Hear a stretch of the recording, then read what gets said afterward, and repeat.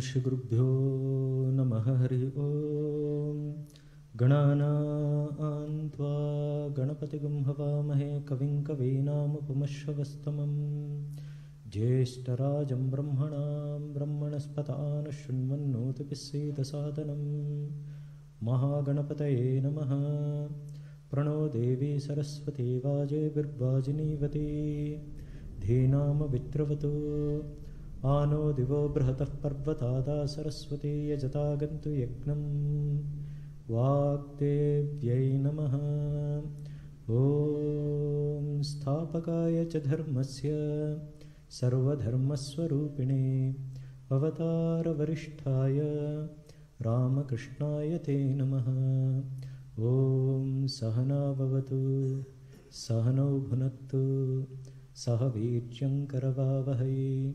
Tejasvinavadhitamastu ma vidvishavahai Om Shanti Shanti Shanti Harihi Om. Om. Possa o Ser Supremo proteger-nos ambos. Mestre e discípulo, possa Ele alimentar-nos ambos. Possamos nós trabalhar juntos com grande energia. Que nosso estudo seja vigoroso e frutífero. Que o amor e a harmonia estejam entre nós. Om, paz, paz, paz. Caros amigos, devotos e admiradores do Vedanta Movimento Brasil. Boa noite, namaskar, saudações a todos. So, Wednesday class, we are discussing about Introduction to Vedantic Scriptures. This is the third class. Nas aulas de quarta, nós estamos discutindo Introdução às Escrituras da Vedanta. Essa é a terceira aula. In the past class, we reflected about the scriptures reminding us the importance of the human birth. Human birth is a rare privilege. Na última aula, nós falamos sobre a importância do nascimento humano, de acordo com as Escrituras. O nascimento humano é um raro privilégio. Along with that, we were reflecting upon the goal, what the scriptures say. Junto com isso, estávamos falando a respeito do que a meta dizem ser a meta da vida humana. So, human being has got a great opportunity to realize his higher self. O ser humano tem uma capacidade privilegiada de realizar o seu ser superior. There is a reference from Shankaracharya's verse in Viveka Chudamani, which explains the great importance of human birth. Tem uma referência que é um verso no Viveka Chudamani de Shri Shankaracharya que fala da importância do nascimento humano. On that verse, we reflected that human being alone has a unique capability of being conscious. Nesse verso foi refletido que o ser humano tem uma capacidade única de uma consciência individual. So, scriptures continuously remind that human birth is a rare blessing. Portanto, o nascimento humano é uma bênção. So, before coming to Brazil, I was serving in one of the ashrams in the state of Karnataka at a place called as Ponnampet. Antes de vir para o Brasil, eu estava em Ponampet, em um estado da Índia chamado Karnataka. As I trace back my memory, it should be in 2016 or 17. A Swami from Belur Math had come to visit that center. E entre 2016 e 2017, eu me lembro que um Swami mais velho foi visitar aquele centro. So, generally, at night, around after the food, all the monks join together to read a text, either on Sri Ramakrishna or on Sri Sharada Devi or on Gospel of Sri Ramakrishna. We all join together to read. Geralmente, depois do jantar, os monges se reúnem para ler um texto sagrado, seja da vida de Ramakrishna, da Santa Mãe ou outro. On that day, after reading the text, just there was a discussion, since the Swami had come Belur Math, talking casually with him. Depois dessa leitura, nesse dia, houve uma discussão casual com aquele Swami que tinha vindo. During the conversation, that's referred to a fantastic verse from Bhagavatam. Durante essa conversa, esse Swami se referiu a um verso fantástico que está na escritura Bhagavatam. So, the moment when I heard this verse, I was full of joy because it very clearly mentioned the importance of the human birth. Eu fiquei feliz ao ouvir esse verso porque ele claramente menciona a importância do nascimento humano. Because for a long period of time, I was trying to find a reference which clearly tells why human birth is so important. Porque eu estava tentando achar uma referência de por que o nascimento humano era tão importante assim. Because in Bhagavatam, when I heard this verse, I immediately, after the discussion, I went along with that Swami to his room to know the reference number of that scriptural verse. Depois dessa discussão, eu acompanhei o Swami até o quarto dele para perguntar a referência de qual verso era aquele que ele tinha falado. And came back and noted down in my diary on that day itself. It is a very special verse. Eu anotei no meu caderno esse verso. So it is from the 11th chapter, 9th section and 28th verse from Srimad Bhagavatam, which extols the uniqueness of human birth. É um verso do Srimad Bhagavatam que elogia a singeleza do nascimento, a singularidade do nascimento humano. Whenever I read, even today, whenever I read this verse, I get inspired. Eu me inspiro sempre que eu leio esse verso. Such beautiful is this verse written in Bhagavatam. Porque é muito bonito esse verso. So I shall repeat in Sanskrit and I shall then translate. It is written like this: Shrutva Purani Vividhani Ajayatma Shaktya Vrikshan Sarishrupan Pashun Khagadanda Sukan Taistair Atushtah Hridayah Purusham Vidhaya Brahmavalokadishanam Mudamapadevah Taistair Atushta Hridayah Purusham Vidhaya Brahmavalokadishanam Mudam Apadevah. So this verse is like this: the supreme consciousness being, whom we call as Ishvara or God. O verso segue da seguinte maneira: a consciência suprema que nós chamamos de Deus. So he, with his inherent potency, inherent energy called as Maya Shakti, he created this universe. Esse Deus, com o seu poder inerente chamado Maya Shakti, criou este universo. Along with this creation, he brought out innumerable species of life. Junto com essa criação, ele trouxe inumeráveis espécies. To give an opportunity to the conditioned souls. Para dar uma oportunidade de evolução às almas condicionadas. So he created the forms of trees, reptiles, animals and birds. Criou as árvores, os répteis, os pássaros, etc. He created snakes and so on. All kinds of beings he created. Todos os tipos de seres, inclusive as cobras. After creating all these beings, the Lord was not satisfied within his heart. Depois de ter criado, ele ainda não estava satisfeito. So the Sanskrit word is so beautiful. Taistair atushta hridaya. The Lord was not satisfied in his heart. Atushta hridaya, not satisfied in his heart. Ele não estava satisfeito em seu coração. So then he created human life, the human being. Então ele criou o ser humano. Because in human being, after creating human being, he gave in the human being a sufficient intelligence to perceive the absolute truth. Porque para o ser humano ele deu uma inteligência que o torna capaz de perceber a verdade suprema, a verdade absoluta. First he created all the beings. After creating, he was atushtah. He was not happy. Depois de criar todos os seres, ele ainda não estava satisfeito. After that, he created a human being, and then in him, he gave a special capacity, a sufficient intelligence to know the absolute truth. E para o ser humano, ele deu uma capacidade de conhecer a verdade absoluta. So, Brahmavalokam Dishanam Mudamapadevah. By giving this intelligence in the human being, he feels, Mudam means he feels satisfied, he became pleased. Depois ele ficou satisfeito, ele se sentiu pleno com isso. So last week we were reflecting that alone is self-conscious. No ano passado nós estávamos refletindo a respeito da capacidade do ser humano de ter uma consciência individual. So he has a unique capacity to look within himself. Ele tem uma capacidade única de olhar para dentro de si mesmo. So there is another verse from Bible. God made man in his own image. Como diz a Bíblia, que um verso que Deus fez o homem à sua própria imagem. In his own image means what? God is consciousness. He imparted that consciousness in the human being. Deus é a própria consciência. Ele impartiu essa consciência no ser humano. Here also the ancient text is pointing out, he infused in him sufficient intelligence, that consciousness in human being to know the absolute truth. Ele infundiu no ser humano a consciência que o torna capaz de conhecer a verdade absoluta. So Sri Ramakrishna pointed out in another way, Tar Chaitanyate Sab Chaitanyamai. Because of his consciousness, all are conscious. Sri Ramakrishna diz de uma outra maneira. Ele fala, por causa da consciência dele, todos são conscientes. Because we are conscious, we try to trace back our supreme consciousness back. So why there is always an urge to know what is this higher truth.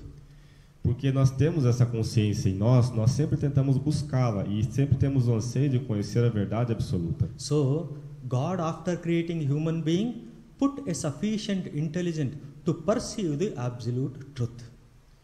Então, o ser humano tem essa capacidade de perceber a verdade absoluta. After that, he became pleased, points out in the Bhagavatam, an ancient scripture of India. Depois, o ser absoluto tornou-se pleno. Assim aponta a escritura Bhagavatam. So, Shankaracharya also pointed out, human birth is a rare privilege. Sri Shankaracharya também aponta dizendo que o nascimento humano é um raro privilégio. So, this rare human privilege, human life, is just like a staircase. O nascimento humano é como se fosse uma escadaria. When properly utilized, properly utilized and led the life according to the scriptural injunction, se ele for propriamente utilizado de acordo com as escrituras, com o que as escrituras dizem, it leads us to a higher state of being, which is undying and everlasting. Ele pode nos levar a um estado de ser que é imortal, que sempre permanece. So, Tattvamasi, you are that supreme consciousness, is the sublime sentence called as Mahavakya, pointed out in the Vedas. Tem uma sentença muito sublime que está nos Vedas, que chama Tattvamasi. Tattvamasi, você é aquela verdade suprema. So this is the final statement of the Veda, reminding us, the human being who is self-conscious, to attain, to realize his identification with the supreme consciousness. Essa é a verdade final dos Vedas, que nos dizem que nós temos que realizar a nossa identidade com a consciência suprema. In spite of our absorption in all the relative truth, there is an opportunity for us to realize our higher dimensions. Apesar de estarmos absorvidos em uma verdade relativa do mundo, há uma oportunidade em nós de realizar essa realidade absoluta. So, there is a greater possibility in human life. Existe no nascimento humano, então, uma grande possibilidade. There is a great possibility to develop the vritti called as mental inclination to look in the direction of what Tattvamasi, you are that consciousness, is pointing to. Uma oportunidade de desenvolver a mente para alcançar essa verdade do que nós somos em realidade. To have the direct realization of that supreme consciousness known as Tattvajnana in Sanskrit.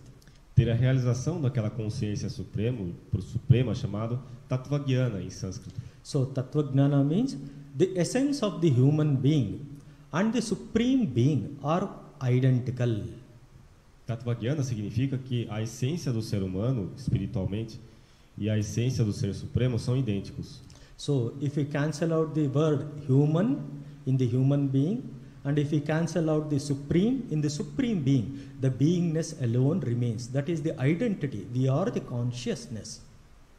Se o ser humano e o ser supremo, se cancelarmos o humano e o supremo dessas duas palavras, dessas duas sentenças, vai sobrar apenas o ser.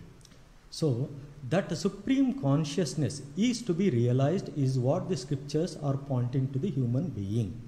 Essa consciência deve ser realizada, é isso que as escrituras ensinam. In other words to say, in Sanskrit words, the Atman and the Brahman are one and the same. Em outras palavras, o Atman e Brahman são idênticos. So the purpose of this human life is to obtain the Tattvajnana. This is the standpoint of the scriptures. Então, o propósito do nascimento humano é alcançar Tattvajnana, que é isso que as escrituras falam. So the Vedas are the foundational scriptures of Hinduism. Os Vedas são as principais escrituras do hinduísmo. The Vedas are called as the Veda Mata. It is like a mother. Eles são chamados de Vedamata, que é como se fosse uma mãe. As the mother always wishes the well-being of the child and guides the child in the right direction. Similarly, Vedas guide the seekers in the right direction. A mãe sempre quer o bem do filho e sempre quer guiá-lo na direção correta. Mesma coisa com as escrituras. So Vedas are the fountainhead of knowledge and deals with the knowledge of the absolute truth. Os Vedas, então, eles lidam com o conhecimento de uma verdade absoluta. It provides us infallible guidance even for our temporary life. Além de nos levar a essa verdade absoluta, também nos ajuda a levar a nossa vida temporária. The teaching enables human beings to experience happiness in the temporal life by realizing the material truths also, material ends also. Nos possibilita a alcançar felicidade na vida material também, realizando a verdade dessa vida. The teachings also remind us in our temporal life, they reinforce us the evanescent quality of life because it continuously changes. As escrituras também nos lembram sempre da qualidade evanescente da vida humana, porque está sempre mudando. It enables the human mankind to rise above the worldly glitter which is continuously changing. E ajuda o ser humano a se elevar do glamour do mundo. And guides us to rise for our higher purpose. E nos guiar para um propósito mais elevado. Higher purpose means to strive for our spiritual perfection. O que é esse propósito mais elevado? É lutar por a nossa perfeição espiritual. Spiritual perfection means freedom from the cycle of birth and death, freedom from the complexity of body, mind, identity. O que é a liberdade? É você se livrar do ciclo de nascimentos e mortes, ou da identidade apenas com o corpo e com a mente. So Vedas, the teachings say, guide us even in our temporal life how to be happy. It reminds us the evanescent part of the changing world. At the third place, it also guides us to rise for our higher purpose. Então as escrituras nos ajudam a levar a vida relativa nesse mundo, nos ajudam a conhecer a natureza evanescente desse mundo e também nos guia para um propósito mais elevado. So 86% of the Vedic mantras are related with respect to the temporary relative life, how to live our temporary life happily. 86% of the mantras. 86% dos mantras dos Vedas estão destinados a nos mostrar como viver uma vida relativa feliz. They help us how to realize the material ends in a right way and be happy in this temporal life. A realizar os bens materiais de uma maneira correta e ser feliz nessa vida relativa. So, next 10% of the Vedic mantras are related with upasana mantras. Os outros 10% estão relacionados a mantras chamados de upasana. Upasana mantras means a special kinds of meditations called as vidyas, que são tipos especiais de meditação chamados de vidya, which are all grouped under a section called as upasana kanda. These teach us how to better our inner life. Que nos ensinam como melhorar nossa vida interna. They greatly help us to purify our mind and achieve greater concentration.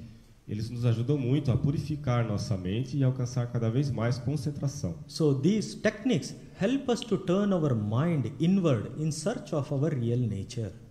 Eles nos ajudam a direcionar nossa mente para o interior para realizar a nossa verdadeira natureza. These portions are a part of the Vedas called as Aranyakas.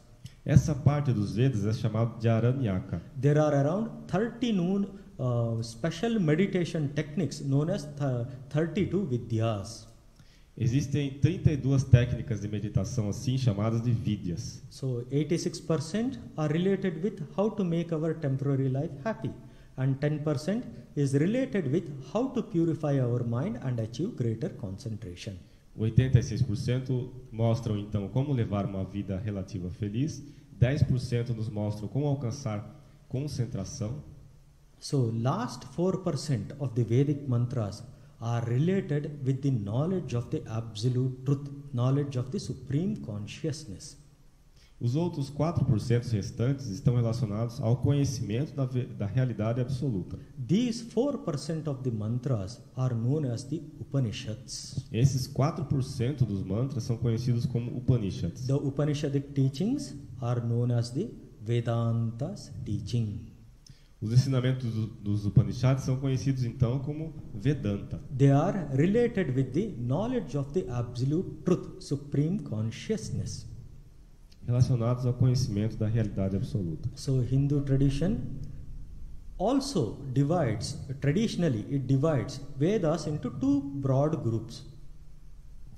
Olhando de outro ponto de vista, de forma tradicional, os hindus dividem os Vedas em dois grupos diferentes. So Karma Kanda and Gnana Kanda. Esses dois grupos são chamados Karma Kanda e Jnana Kanda. Karma Kanda is also known as Vidhi Vibhaga. O primeiro, que é o Karma Kanda, também é conhecido por outro nome. So Gnana Kanda is known as Yathartha Vibhaga. E o Jnana Kanda também tem outro nome. So the first part of the Vedas, which explain how to do our actions, is called as Vidhi Bhaga. A primeira parte dos Vedas, então, o Karma Kanda, que ensina como fazer as nossas ações, é conhecido como Vidhi Bhaga. All the kinds of actions which we do should be guided through a discipline. Quais são os ensinamentos, então? É que todas as nossas ações devem ser guiadas pela disciplina. So these mantras help us frame the rules of our life and actions. Eles estabelecem, então, regras para a nossa vida e as nossas ações. So these are called as do's and don'ts. São regras, faça isso, não faça isso. So living according to these rules removes our avid desires known as vasanas. Viver de acordo com essa disciplina ajuda a remover os desejos conhecidos como vasanas. So, and help us to achieve greater happiness, sukha and shanti in our temporary life. Nos ajuda a alcançar cada vez mais felicidade e paz na nossa vida temporária. All the do's and don'ts of this section is only to make us happy. How best happily we can live our temporary life. Todos esses ensinamentos, então, de fazer isso, não fazer aquilo, são para nos ensinar como viver uma vida cada vez mais feliz, cada vez com mais paz. This part of the mantras of the Vedas explains about what we should do and what should we not. Então explica o que fazer e o que não fazer. The Vedantic system gives Karma Kanda of this section a lower place. O sistema Vedantic system. O sistema da Vedanta dá um lugar inferior a essa parte dos Vedas. It always keeps this Upanishadic teachings, the 4% of the mantras, as the higher place. Mas os 4% dos ensinamentos que são conhecidos como Upanishads são dados o lugar mais elevado. While another school of thought known as Mimamsa system, which is one among the 6 philosophical systems, gives chief importance to this Karma Kanda. Uma outra escola conhecida como Mimamsa também dá importância a essa parte dos Vedas conhecido como Karma Kanda. While this Mimamsa system assigns Vedantic section as a subsidiary place, as a secondary place. Can you repeat that? So this Mimamsa system gives the Vedantic thought a secondary place, not the higher place. Esse Mimamsa, então, dá ao sistema da Vedanta um lugar secundário. So, okay. The second part of the Vedas investigates about the absolute truth called as Yathartha Vastu. A segunda parte dos Vedas, então, investiga sobre a verdade absoluta. The method of investigation is different from the worldly methods. Esse método de investigação é diferente dos métodos comumente usados no mundo. The investigation in the world is related with the using of the senses and the mind and the intellect. Porque os métodos usados no mundo utilizam a mente, os sentidos e o intelecto. All the knowledge which he obtains in this world comes through the senses, mind and intellect. Todo conhecimento obtido nesse mundo vem através dos sentidos, mente e intelecto. But the only way to attain the Tattva Gnana, this higher spiritual realization, can be expressed through another method of investigation pointed out in the Upanishads. Mas para conhecer essa verdade absoluta, é necessário um outro método de investigação. Esse método de investigação está mostrado nos Upanishads. The Vedantic method of investigation into the spiritual self is known as neti neti, not this, not this. O método vedântico de investigação do Ser Supremo é conhecido como net-net. Não isso, não isso. Because that knowledge is beyond the senses, mind and intellect. Porque aquele conhecimento está além dos sentidos, da mente e do intelecto. But yet it is the substratum for all the mind, intellect and senses to function. Apesar de estar além dos três, ele forma o substrato que faz com que eles funcionem. So the method of investigating into the supreme self of ourself is through neti neti, by discarding not this, not this.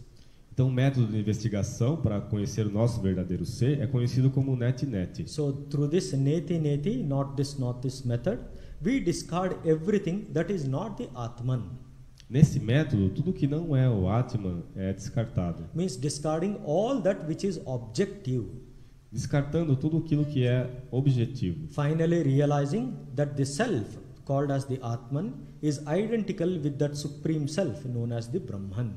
Finalmente, obtém-se a realização que o ser individual é igual ao ser supremo. That is why Vedas are the means of establishing that the Atman and Brahman are one.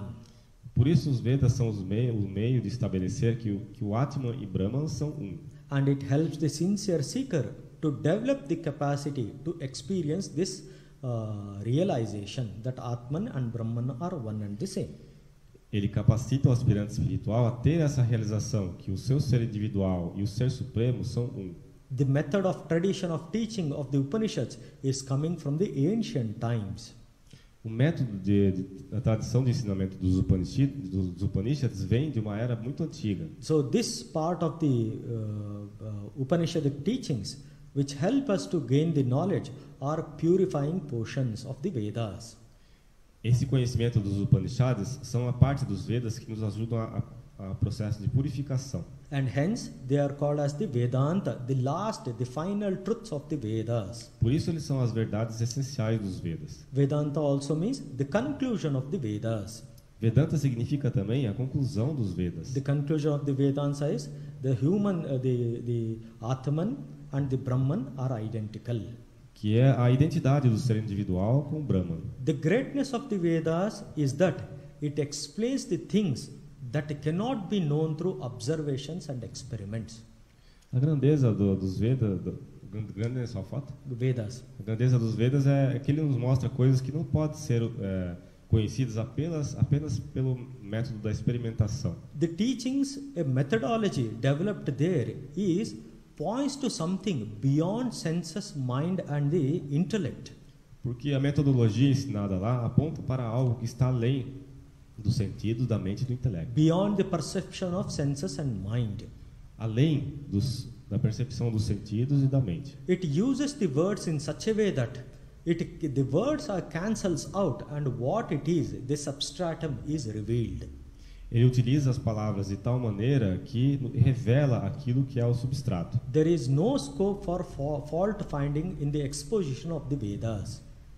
Não há fault finding, mas no fault finding in the exposition of the Vedas. We cannot find the fault in the explanations of the Vedas. Nós não podemos encontrar erros nessas explicações dos Vedas. And there is no scope of cheating in the teachings because the Vedas means knowledge itself. E os Vedas, como eles são o próprio conhecimento, não há algo que possa nos enganar nesse sentido. Means they don't misguide because knowledge itself means the cancellation of the ignorance. Eles não nos levam ao caminho errado, porque o conhecimento em si é o cancelamento da ignorância. The very nature of the light is to dispel the darkness. A própria natureza da luz é acabar com a escuridão. The very word Veda means to knowledge. A própria palavra Veda significa conhecimento. The knowledge, the very purpose of the knowledge is to dispel the ignorance. E o propósito do conhecimento é eliminar a ignorância. So there is no position of finding faults in the Vedic exposition. Portanto, não devemos nos colocar em uma posição de ficar encontrando erros nas exposições védicas. Only we need to understand in the right perspective so that no confusion arises. Apenas precisamos tentar entendê-lo na perspectiva correta para chegarmos às conclusões corretas. So when according to these teachings, when we explore the Vedas, make us show the Brahman, means realize that Brahman. Os Vedas, então, nos ajudam a realizar Brahman. They declare that the supreme consciousness, called as Brahman, is present everywhere. Eles declaram que a consciência suprema, conhecida como Brahma, está presente em todas as partes, It is at all times. em todos os momentos, It is in everything. e está em tudo. Yet it is also separate from everything. Ao mesmo tempo, está separado de tudo. It seems to be different and separate, but there are no divisions in it. Parece que ele está separado e é diferente, mas na verdade não há divisões nele. Because it is the non-dual essence, there are no fragments in it. Porque é a essência não dual, não existe fragmentos. Non-dual means there are no two. There is only one supreme consciousness. Não dual significa que não existem dois, apenas um. É a consciência suprema una. I, you and they, all the things do not exist separately in the Brahman, in the supreme consciousness. Eu, você, eles, isso não existe separado quando se trata da consciência de Brahman. Because that supreme consciousness is indivisible. Pelo fato dela ser indivisível. So in English word used for a person is individual, means undivided.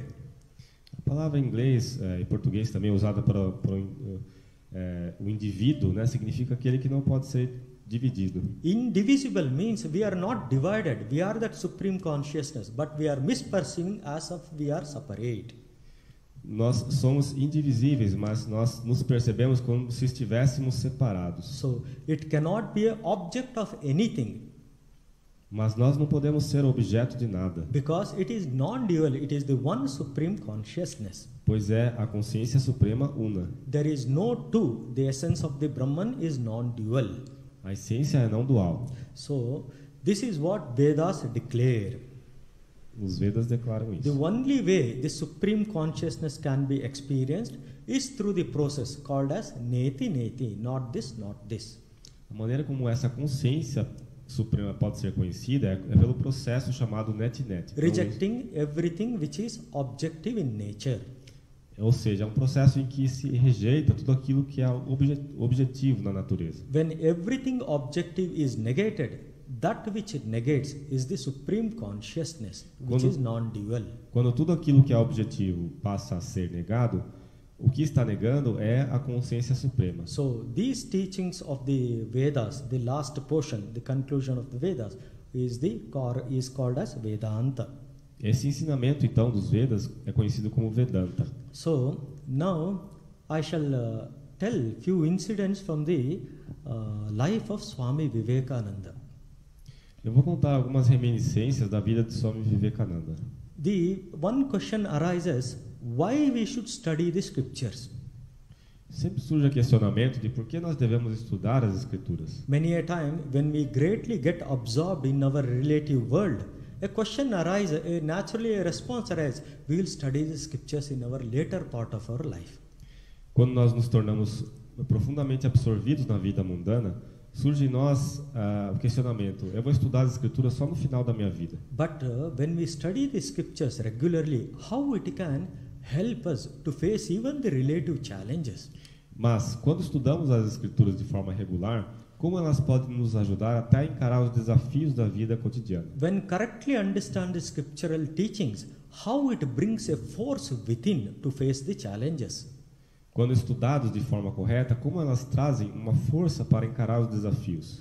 How, when we bring the scriptural teachings in our life, try to live by the scriptural teachings, how it transforms our life? Como as Escrituras têm a capacidade de transformar as nossas vidas, se formos capazes de viver de acordo com seus ensinamentos. So, how the knowledge of the scriptures helps us to live more happily even the relative life. Vivermos mais felizes.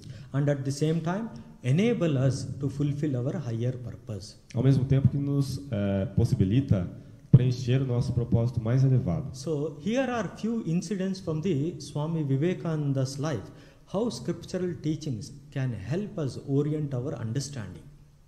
Algumas histórias da vida de Swami Vivekananda de como as escrituras podem nos orientar. What scriptural teachings can do in our how it can transform our inner perceptions.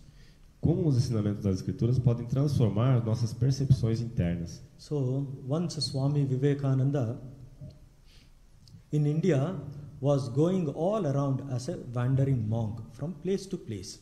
Certa vez, Swami Vivekananda estava caminhando de lugar a lugar como um monge errante na Índia. So, after Sri Ramakrishna's giving up his body, Swami Vivekananda decided to go around India walking as a wandering monk. Depois do falecimento de Sri Ramakrishna, Swami Vivekananda ele decidiu se tornar um monge errante caminhando por toda a Índia. This is all before 1893. Later on, he was known to the world as Swami Vivekananda. Isso aconteceu antes de 1893. Depois dessa data, ele foi conhecido no mundo como Swami Vivekananda. So when he was roaming as an ascetic, he used to beg food from door to door.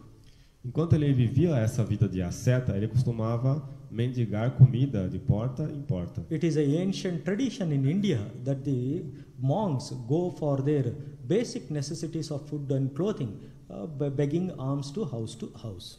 É uma tradição na Índia que os monges errantes eles suprem a sua necessidade de alimento e roupa mendigando nas casas. Even today, the tradition continues. Essa tradição ainda existe hoje. So Swamiji was going begging for food from house to house. E ele estava então fazendo essa prática. One day he felt that this begging, after all, is not at all the aim of a monk's life.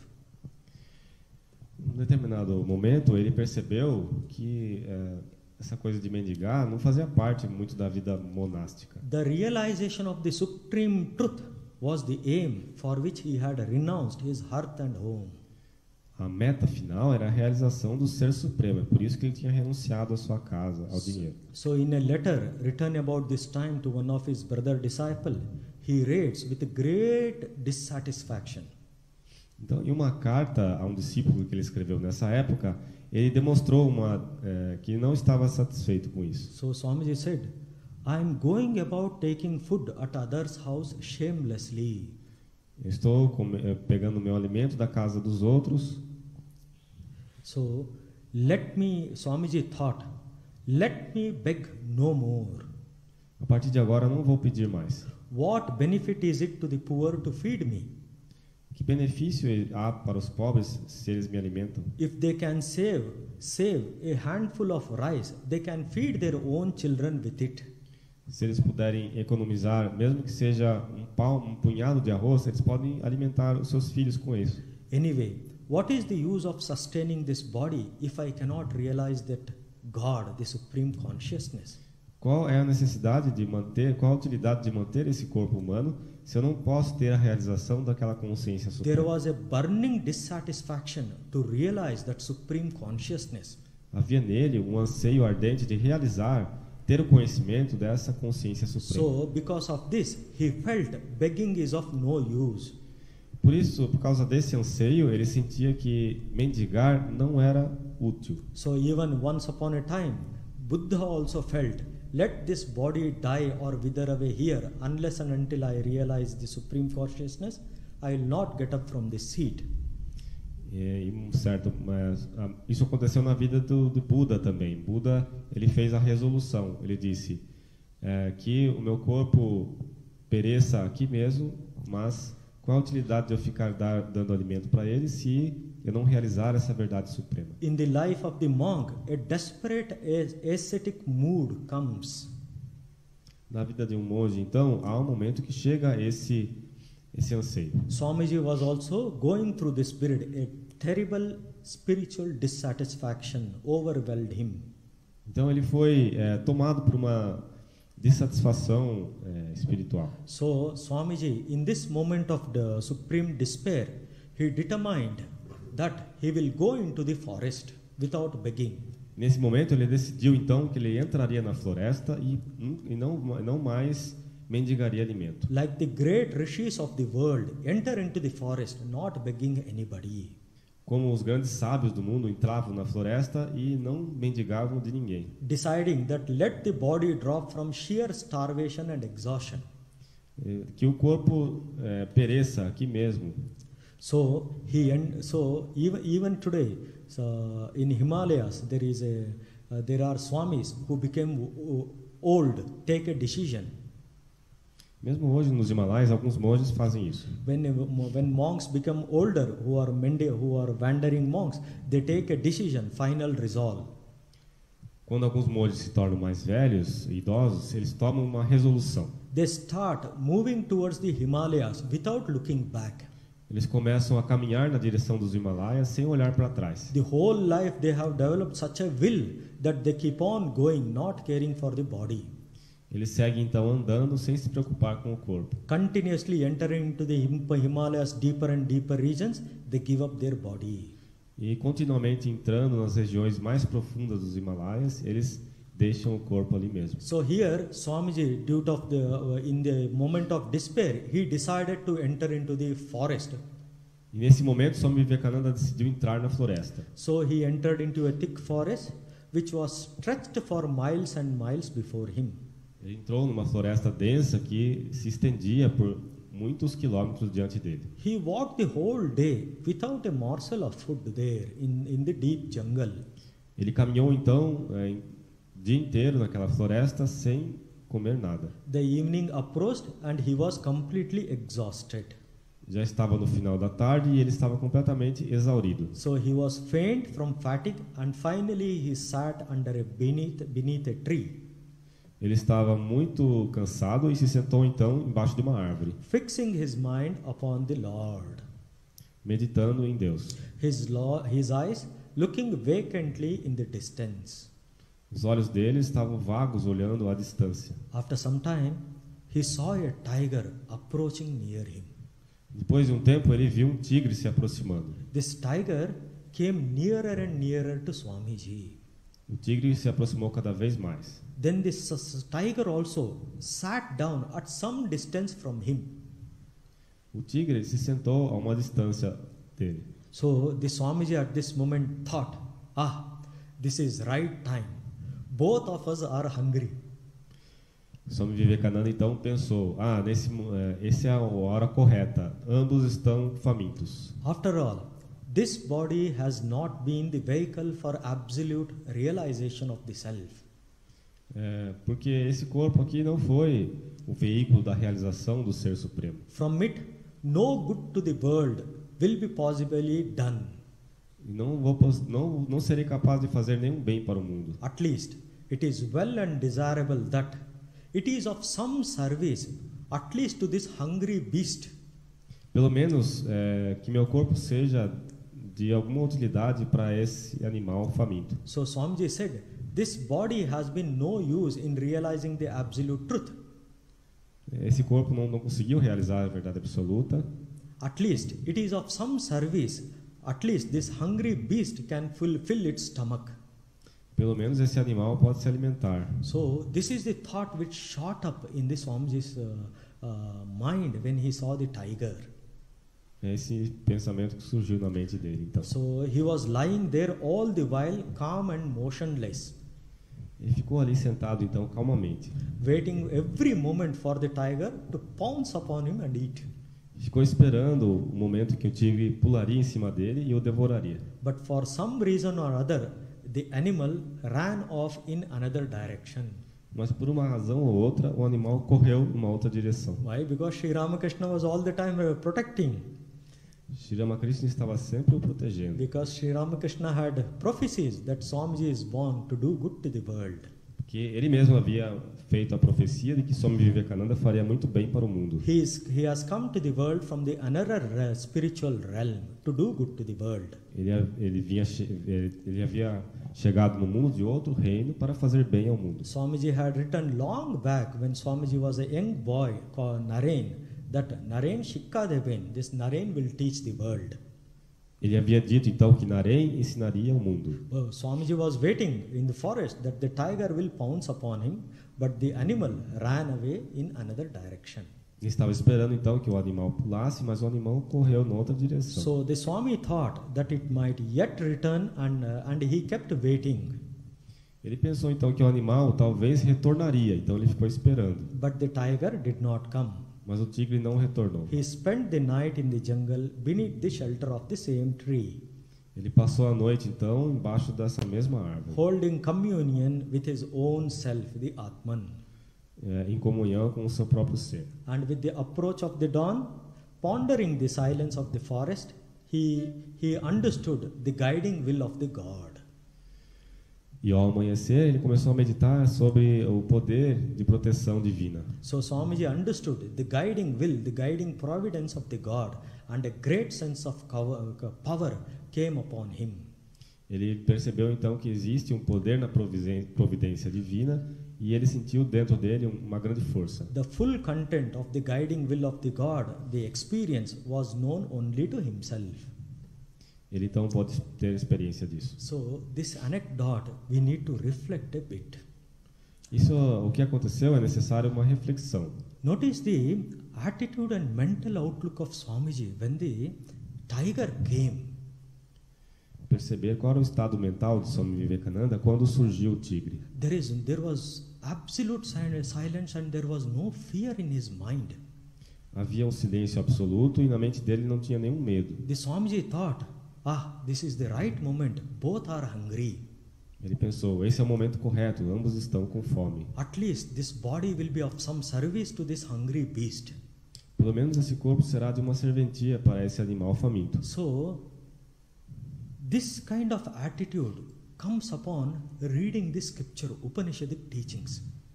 Esse tipo de atitude vem conforme a pessoa estuda os Upanishads. The Upanishadic teachings teach us about the strength of the Atman, one who is beyond the body and mind. Os ensinamentos dos Upanishads ensinam-nos a respeito da força do Atman, aquele que está além do corpo e da mente. Our attitudes get a new vision by studying the scriptures. As nossas atitudes obtêm uma nova visão ao se estudar as Escrituras. We get the new directions by reading them. Conseguimos novas direções. So the Himalayan sadhus say, Naya drishti milta hai जीवन को देखने की, नया दृष्टि मिलता है जीवन को. By studying Upanishads, you get a new vision, new outlook upon life. Os monges dizem, ao estudar os Upanishads, você consegue uma nova visão de vida. We obtain a new angle of visions by studying the Upanishads. Você obtém um novo ângulo da vida. So by studying the scriptures, we start looking at the life in a different way. Começamos a olhar para a vida de um ângulo diferente. The mind acquires a capacity to look beyond the name and form. Ela adquire uma capacidade de olhar além do que é o nome e a forma. It starts to perceive a power which is beyond our senses. Começa a perceber um poder que está além dos nossos sentidos. And at the same time, it perceives that the power is sustaining us also. Ao mesmo tempo, percebe que esse poder está nos sustentando. It is not objective, but it is felt within one's own soul. Não é algo objetivo, mas é sentido dentro da sua própria alma. So many a times I was thinking how to point that the self exists beyond the senses, it can be felt. Eu tentava refletir sobre como acontece essa percepção de um ser que está além dos sentidos. So how to put it in an example, how to convey this idea. Como transmitir essa ideia? So finally I got one beautiful example to understand this. Existe um bonito exemplo para entender isso. See, all the objects are there which are visible to our eyes. Existem muitos objetos à nossa frente que são visíveis aos nossos olhos físicos. So there is one thing within the eye which is not objective but which is felt. Existe algo dentro dos nossos olhos que não é um objetivo, mas que é sentido. You can't deny the feelingness of the eye. Você não pode negar que você está percebendo algo através dos olhos. So what is it? When the pain comes into the eye, you can't show what the pain is, but you feel deeply the pain within the eye. Por exemplo, quando você tem uma dor nos olhos, você sente que a dor nos olhos está lá. Similarly, when we study this, a perception within the mind comes to look beyond the senses. Da mesma maneira, surge uma percepção dentro da mente para buscar além dos sentidos. But yet, it is the substratum of the senses. Ao mesmo tempo que é o substrato dos sentidos. Just like I can see all the objective, but it can't see the pain. Ao mesmo tempo, da mesma maneira que eu posso ver tudo o que é objetivo, mas não posso ver a dor. But the pain is felt within the eye, which cannot be negated. Mas a dor está lá e não pode ser negada. Similarly, the self is realized within the mind, but it cannot be shown objectively. You cannot imagine it objectively in the mind. O ser é realizado dentro da mente, mas você não pode mostrar isso objetivamente. Because the very nature of the mind is to conceive objectively. Porque a própria natureza da mente é conceber as coisas de forma objetiva. But yet, the mind functions because of the consciousness underneath. Mas a mente ela funciona por causa da consciência que está por trás dela. As if the self itself realizes itself.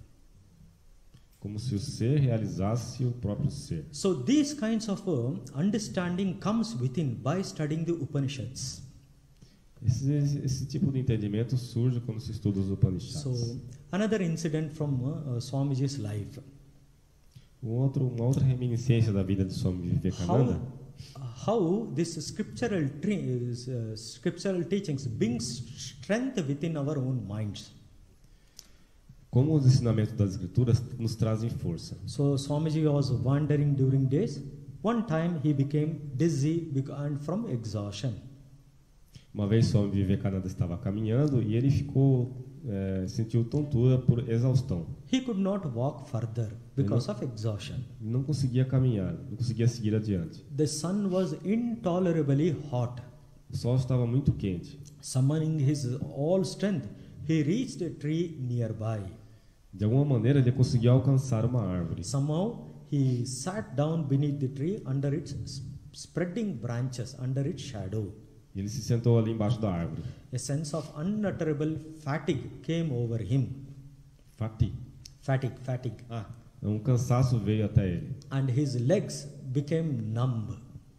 E ele não conseguia caminhar. So when there is a great darkness, suddenly a light shoots up.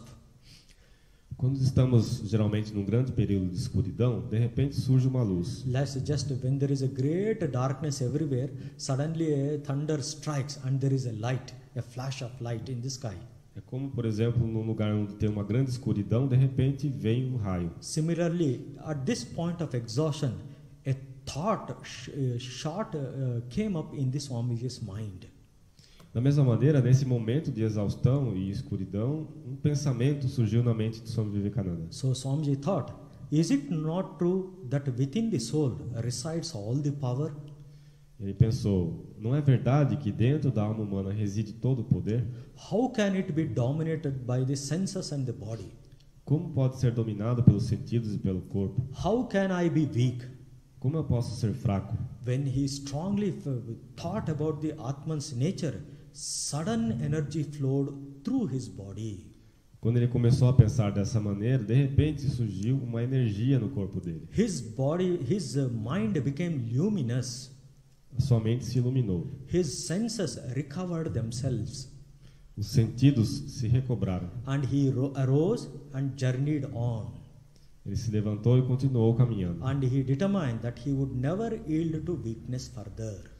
E ele teve a determinação que ele não se deixaria entregar pela fraqueza. Many a times he has faced such states during his wandering days.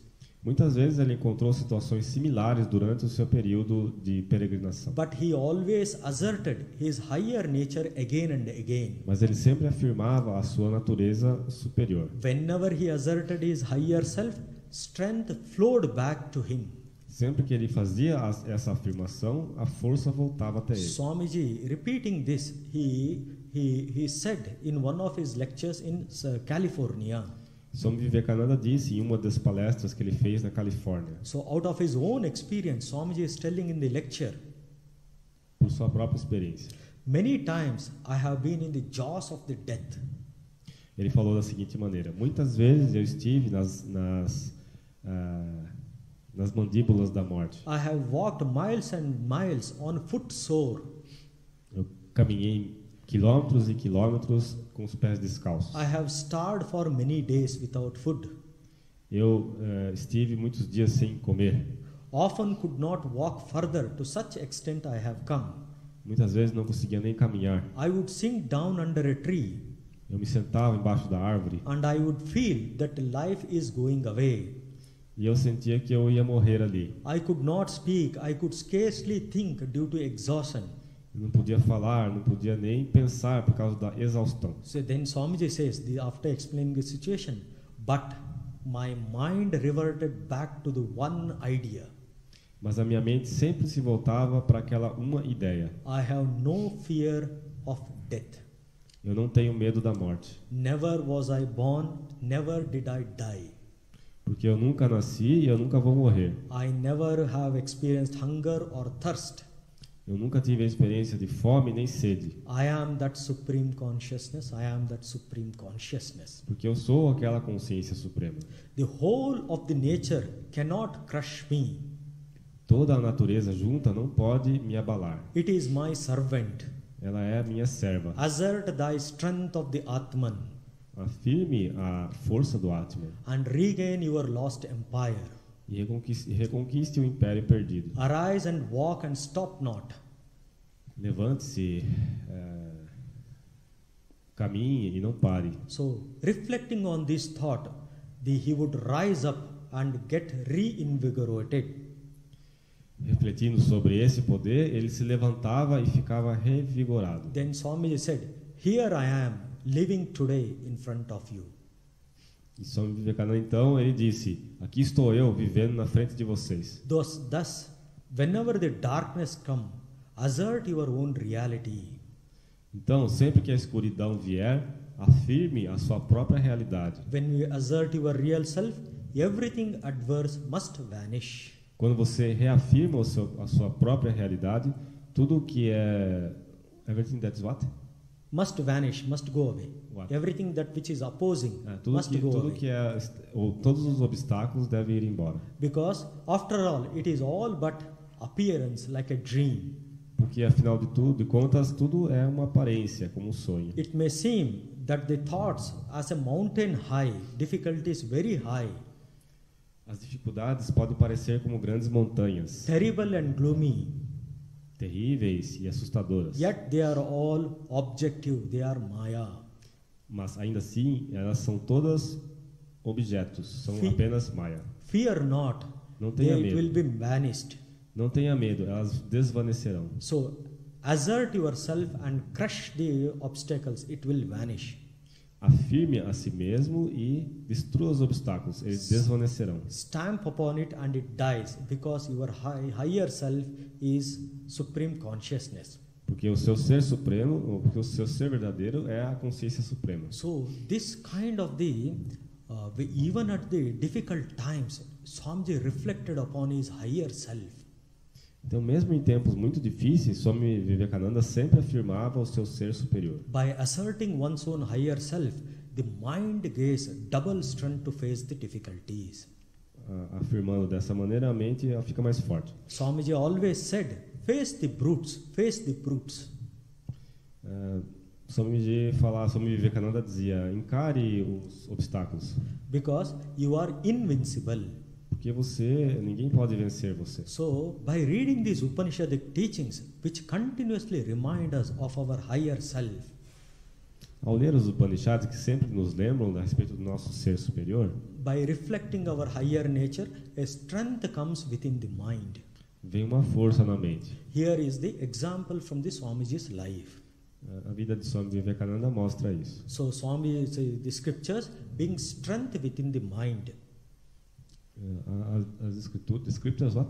Scriptures give strength. As escrituras trazem força So, scriptures give strength to face the obstacles. para encarar os obstáculos. Scriptures give guidance to see that beyond our perceptions. As escrituras nos guiam para ver o que está além da nossa percepção. So, with another incident of Swamiji's life, I wish to conclude. Com outro incidente, eu vou concluir. So, Swamiji was during wandering days at a place in Gujarat, state of Gujarat, called as Kutch. Swami Vivekananda certa vez estava num lugar chamado Kutch, There is a part of the desert connected with that place. num deserto.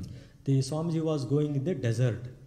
Ele estava andando no deserto. The scorching rays of sun was pouring down upon him and he was alone in the desert. O sol estava muito forte e ele estava sozinho. His throat was parched and he was feeling very thirsty. Ele estava com muita sede. He could not see any humans nearby. E não havia ninguém por perto. On and on he went on walking. Ele seguiu andando. Finally he saw a village with a pool of water.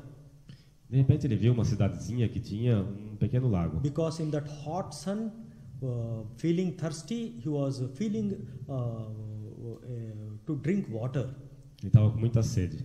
So he was happy at the sight of the village and a pond of water. Ele ficou feliz de ver o lago. So he thought that he will go there, drink some water and take shelter. Ele pensou então que ele vai lá beber a água. So he started walking fast towards the village. Ele começou a caminhar mais rápido. After walking on and on for a long time, the village was going far and far away. Quanto mais ele caminhava, mais o vilarejo se afastava. Again, he keeps going near the village. The village seems to be going far away. Ela mais se afastava. So finally, in despair, he sat down on the sands. De repente, então, em desespero, ele se sentou, And he looked about him with exhaustion. exaurido. So he thought, where is the village? Where has it gone? Perguntou: onde está o vilarejo? And suddenly he knew it was only a mirage. E finalmente percebeu que era apenas uma miragem. Pointing to this, he said, such is the life, such is the deceit of the illusion. Apontando para essa história, ele disse: assim é a vida, assim é a ilusão. Understanding this, he arose and journeyed on. Entendendo isso, ele se levantou ali naquele deserto e continuou. Though he continued to see the mirage, but he was not deceived anymore further. Ele continuava a ver a miragem, mas ele não se iludiu mais por ela. He knew what it was. Ele sabia o que ela era em realidade. When in the West, he gave a series of lectures on Maya, on the illusion. Quando ele estava no Ocidente, ele deu uma série de palestras a respeito de Maya. So he compared this illusion to a mirage, using his experience, his own experience. Ele comparou essa miragem com Maya pela sua própria experiência. So the scriptures also describe in the scriptures the changing nature of the world. As escrituras descrevem a natureza mutável do mundo. When we properly understand what the scripture is pointing to, we will not also be deceived. Quando entendemos isso, não seremos mais iludidos. Like a mirage, we will also not be deceived when we understand scripture. Não seremos mais enganados pela miragem. By studying the scriptures, we can avoid many faults in our life. Ao estudar as escrituras, podemos evitar muitas faltas em nossas vidas. So, through scriptures, we obtain a new angle of vision in our lives by studying Upanishads. Ao estudar os Upanishads, obtemos um novo ângulo de vida. By studying Upanishads, we gain a mental capacity to look within inside, reflecting upon our higher selves. Conseguimos uma capacidade mental de refletir sobre o nosso ser By superior. reflecting upon our higher self, a strength within the mind comes to face even the relative truth, relative life. Vem uma força para encarar a vida. So by studying the script Upanishadic teachings, one can avoid many mistakes. Ao estudar os ensinamentos dos Upanishads, a pessoa pode evitar muitos erros. So the essence of the Vedanta philosophy is very beautifully pointed by Shankaracharya in Viveka Chudamani. Então, a essência da filosofia Vedanta é de forma muito bonita apresentada por Sri Shankaracharya no Viveka Chudamani. This is the verse 478. No verso 178. This one verse will summarize entire Vedanta philosophy. Esse verso ele resume toda a filosofia Vedanta. So it says in two lines beautifully, Vedanta Siddhanta Niriptareshu Brahmaiva Jivaha Sakalam Jagatcha Akhanda Rupas Titireva Moksho Brahmadvitiye Shutaya Pramanam. In two lines, Shankaracharya summed up the entire Vedanta philosophy. Em duas linhas ele resumiu toda a filosofia Vedanta. So he said, the translation is like this: the doctrine of Vedanta philosophy is this. A tradução é: a doutrina da filosofia Vedanta é essa. The Brahman, the supreme consciousness, the absolute, Brahman, a consciência suprema, and the Jiva, the individual self, e o ser individual, the Jagat, the universe, e o universo are all one and the same. são a mesma coisa. To be established in this non-dual state is known as mukti, liberation. Estar estabelecido nesse estado é o que é conhecido como liberação. So the supreme consciousness, the human being and the universe are identical and non-dual in nature. Os três são idênticos, não duais em natureza. To getting established in this knowledge is known as mukti. Isso é mukti. With regard to this, with this authenticity of the doctrine, Vedas are the proof, are the authority. Os Vedas são a autoridade. So Bhagavan Shri Krishna in Bhagavad Gita points out. Bhagavan Shri Krishna diz: Tasmat Shastram Pramanante Karya Karya Vyavastito Strividanokta Karma Kartu Miharhasi.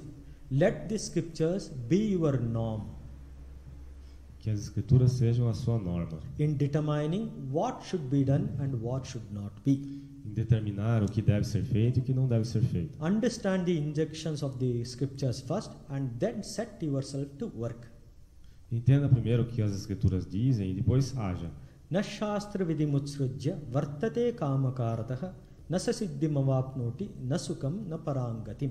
He who abandons the commandments of the scriptures Aquele que abandona os ensinamentos das escrituras lives according to his desires prompted. vive apenas de acordo com seus próprios desejos. He attains neither spiritual perfection Ele não alcança nem a perfeição espiritual, nor worldly happiness nem a felicidade mundana, nor liberation. nem liberação. So because of this, there is a great, the scriptures help us to better our life, even our temporary relative life. As escrituras nos ajudam a viver bem a vida. So in the last 3 class, I have reflected upon the importance of the study of the scriptures. Então, nessas últimas 3 aulas, eu refleti sobre a importância dos ensinamentos das escrituras, Importance of the human birth also. sobre a importância do nascimento humano And também. how scriptures contribute, help us to better our lives. E como as escrituras nos ajudam a melhorar a nossa vida. So by studying scriptures, one can easily overcome emotional problems also.